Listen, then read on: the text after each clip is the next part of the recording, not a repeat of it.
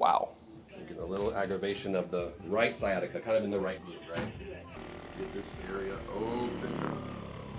When you have low back issues, misalignments, a little bit of degeneration, the muscles around that area start to tighten up. It's like a protective muscle spasm. One of those muscles is your piriformis. And that muscle, right in the glute, that goes from your sacrum down to the outside here, that goes right over the sciatic nerve, further compresses that area. A lot of people get the like dull ache in the butt, low back pain. You're doing good. You're doing good. You asked for it. You're